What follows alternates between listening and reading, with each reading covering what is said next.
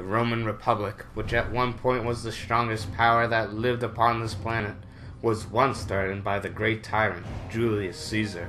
This man was treated as a god, and almost became just that, but it was due to the combined efforts of Brutus and Cassius that prevented this man to rise to such a great power. Now, over 2,000 years later, the school of Marlborough is threatened by a similar tyrant to Caesar. This is the tale of the 21st century Caesar.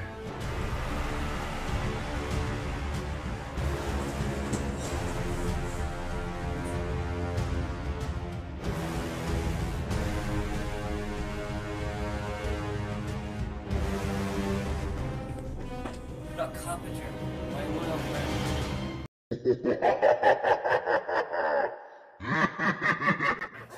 Good morning to you too, my friend. I see you have a troubled expression on your face. What's the matter? It's that new principal. It's been only 2 months, and his rise to power is great. He has in place strict rules, and our jobs become ever harder by the day. I too have noticed those rules, and I feel like it's wrong for me to act upon them, like I'm not the right person to do it. But what better person than you, Canfield? Excuse me, don't you have a class to teach? Surely you don't want to anger Mr. Coppinger at this time. You need to go. What a better man to enforce these rules than you? No man better than I. Oh, hey, Carpenter. Oh! Shoot! I'm sorry. I hope that's not a sign of what's to come.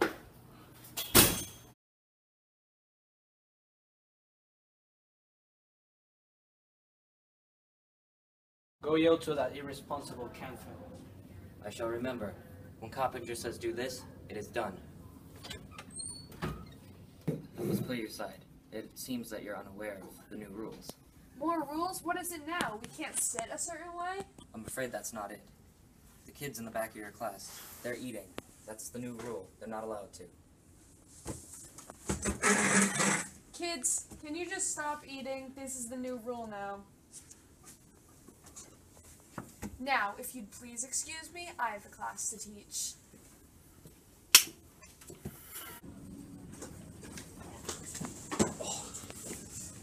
This room. You teachers, you need to be teaching all day in your classroom. Good idea to throw out these lazy teachers. I like you see it my way. Get up. You have a class to teach. Fine.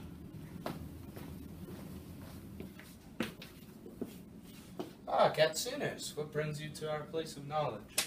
I see that you're not wearing the proper attire according to the new rules. Here, put this on. Before Coppinger's on your back. Good morning to you, Mr. Smith. What a fine morning it is today. Is it really a fine morning? These new rules are pushing us to our limits. Is this what we signed up for? I agree with these words you have said. I've emailed a few teachers to discuss this matter in a safer time. I'm glad that my weak words have stirred up at least this much fire within Canfield's heart. Hey, Coppinger. I think it'd be mutually beneficial for both you, the staff, and the students to hear these new rules you have created.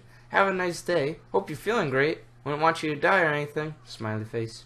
Gathered here today to talk about the newly and swiftly growing threat to our jobs, Coppinger. We've had enough of this tyranny. I say that we slay both Coppinger and Katsunas. Oh, you must be joking. That would seem like too much of a murderous intent instead of liberation of the teachers and students. Perhaps you are right. Then I say that we just slay Coppinger alone when he presents his new rules to the students. All in favor of this plan? Here, here. Well, then it is set in stone. This meeting is dismissed. It's time to probably introduce the new rules. Six separate Tiberius. 2, Canfield. Not Coppinger, my loyal friend. And like that, the tyrant had fallen, just like he had so many years ago. But if it is true that history repeats itself, then the brave Canfield and Smith will soon come to realize that their efforts for liberation were in vain.